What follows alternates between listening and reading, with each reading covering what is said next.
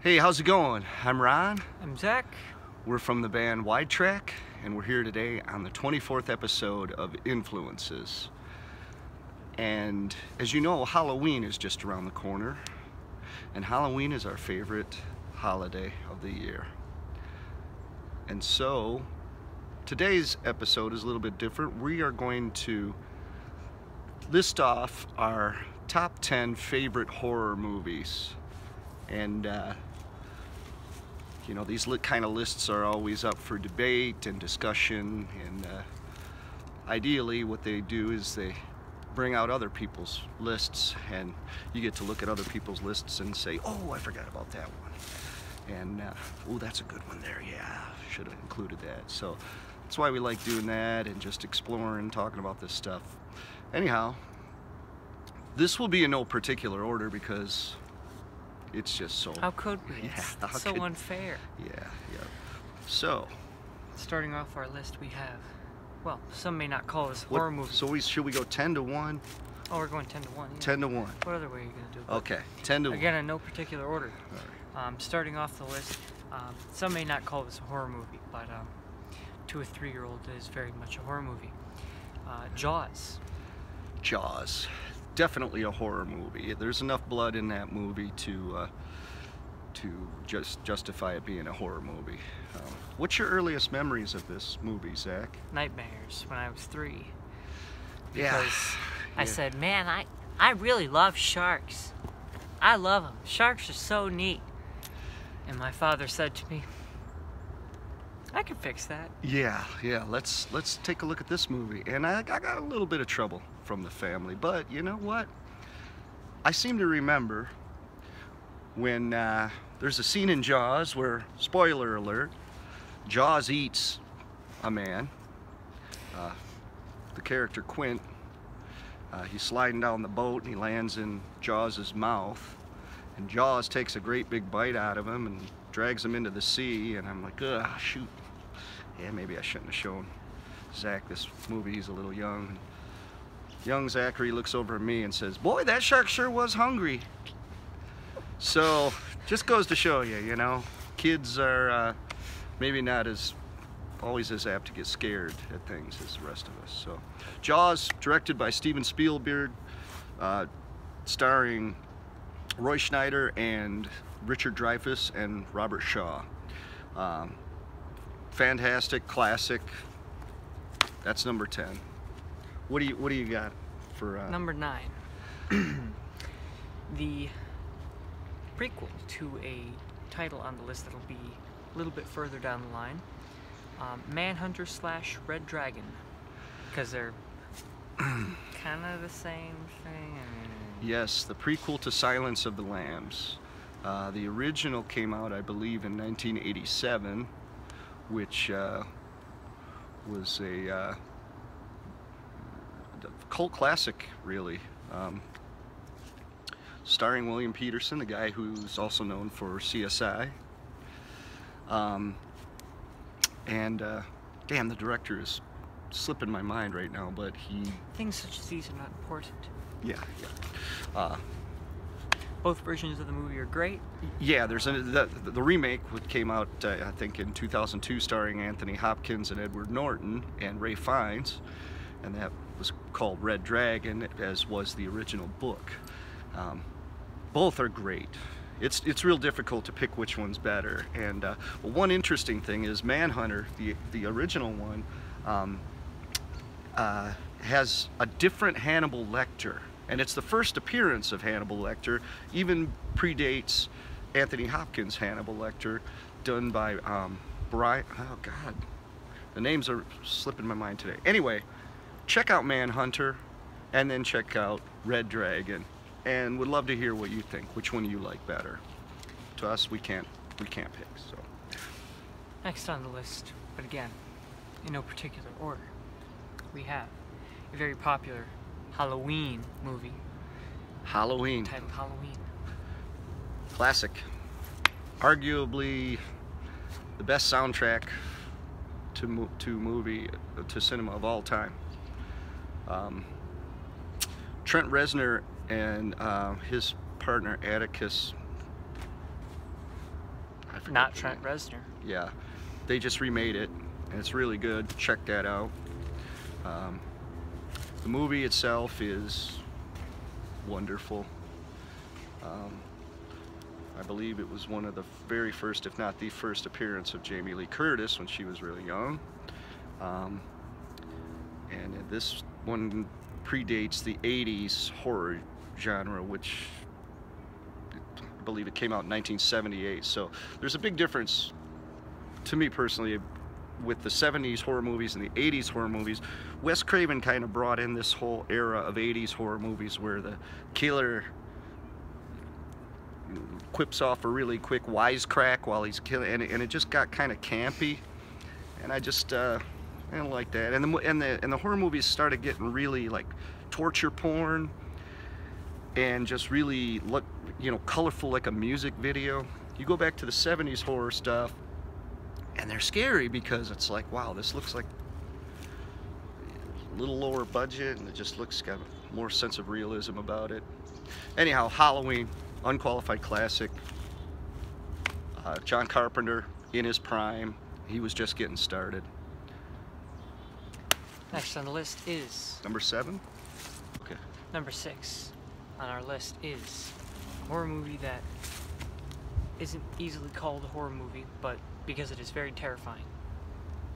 The Cell. The Cell. The most recent movie, I believe, with the exception of Red Dragon, which is a remake, but the most recent original movie On this list. on this list. This one stars Vince Vaughn, Jennifer Lopez, and Vincent D'Onofrio plays a magnificent a couple characters in this movie. This is a great film. The director, once again, I guess I should have listed the names of the directors of some of these. The names always escape me. Brian, we need you. Anyhow, the cinematography and the set designs of this movie are amazing, just amazing, and the story is very original. It's about a serial killer who goes into a coma, and he's got his last victim tucked away in his little serial killer lair.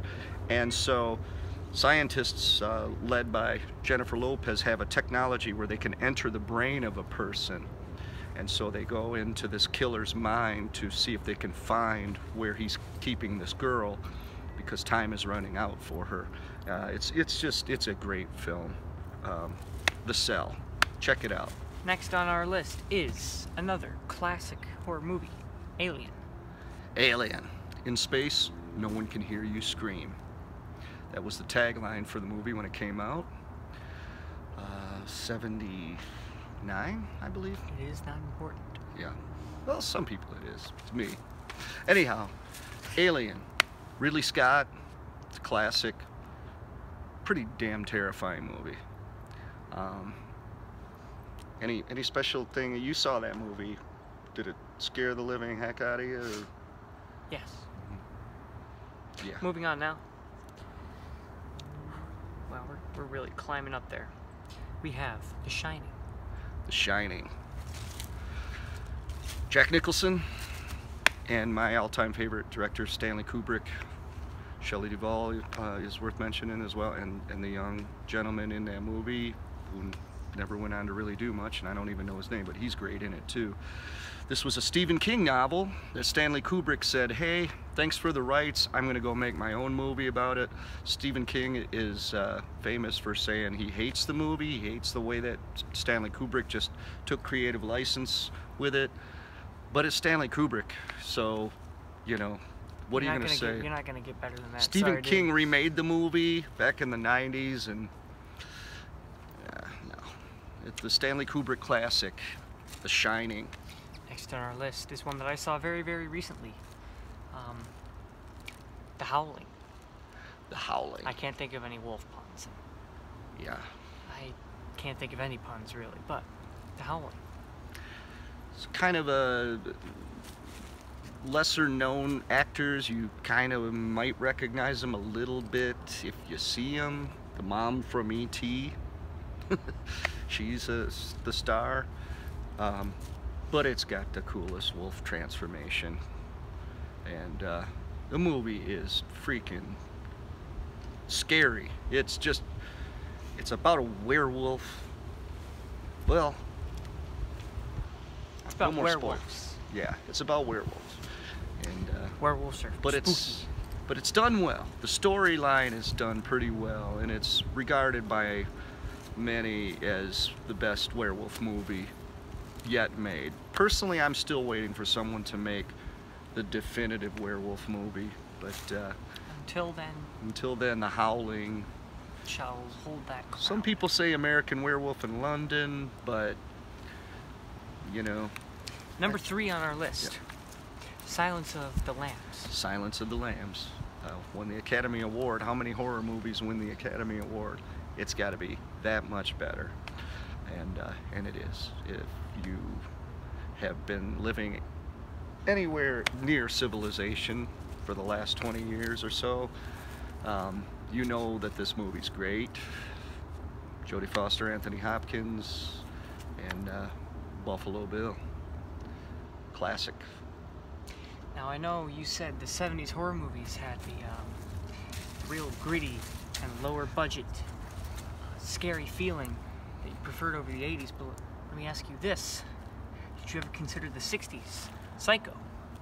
Alfred Hitchcock, one of my heroes, one of my all-time heroes in life. Psycho is a perfect movie. A lot of people criticize the ending of it where the psychiatrist explains why he's the psycho. I love that part. I think it's great. I think it's the perfect movie all the way through.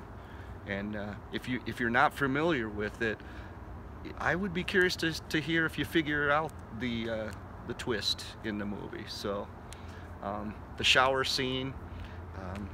Classic. It's a classic movie. Psycho is top of the list for me, really. And now for the final entry on our list. The final entry. The Thing. The Thing. John Carpenter, the only director who has 2 movies in this list. The Thing. What is it about The Thing, Zach? Well, it is how. There are quite a few characters in that movie, and even though there are quite a few characters in that movie, they all seem very different from one another and very individual, which gives it a whole lot more depth. Along with the fact that there's no real fancy bells and whistles throughout the movie. And it looks, you know, about as realistic as you're going to get for that time. Just gotta say, it's so immersive. I really like the idea and relatable. Of and the main horror of that movie is not necessarily the thing or the monster. It's the way the people start to distrust one another. Yes. Over thinking, oh well, it could be you. Yeah, you're the thing. No, you're the thing. No, you're the. And the paranoia that sets in this camp, this isolated camp of scientists in Antarctica, and the Arctic environment just adds to the vibe of the movie. Kurt Russell. This was 1978, right after John Carpenter made Halloween, and Kurt Russell. It was right around the time they made Escape from New York. Kurt Russell was in. So Kenny Loggins went to pursue his film big career. Beard, Kurt Russell. He plays an alcoholic who saves the day, kind of thing, and it's great. The Thing. So, recap the list one more time, Zach. All right, we have so Jaws. We recommend these to you, and if you have more to add, please list them below in the comments, and we love to hear from you. So, list them off. All right, going backwards: The Thing, Psycho, Silence of the Lambs, The Howling, The Shining, Alien, The Cell, Halloween, Manhunter / Red Dragon, and Jaws. There's our 10. We had to leave a couple off, but honorable mentions, maybe we'll list in some comments as we watch. So there's a few that, you know, we need to see. Zach and I started watching The Ring yesterday, and that's a pretty good one too. And another honorable mention, Night of the Hunter. Zach hasn't seen that yet. One of my favorite classic movies. Yeah, but we'll get to that. Maybe we'll revisit these. Thanks so much for watching. And That's also a movie too. happy Halloween. We're gonna do a real scary face to you now. I'm gonna do my witch impression. Here. Let's do the witch. Okay. Okay, yeah, do the witch. I'll do the witch laugh. Okay, hang on. You ready?